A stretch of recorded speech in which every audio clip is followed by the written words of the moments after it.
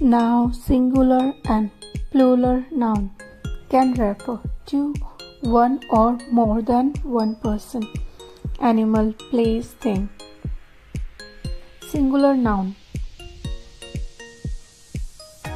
A noun that names one person, animal, place, or thing is called a singular noun. For example, ball, flower, brush, watch, tomato, egg, box. Plural noun.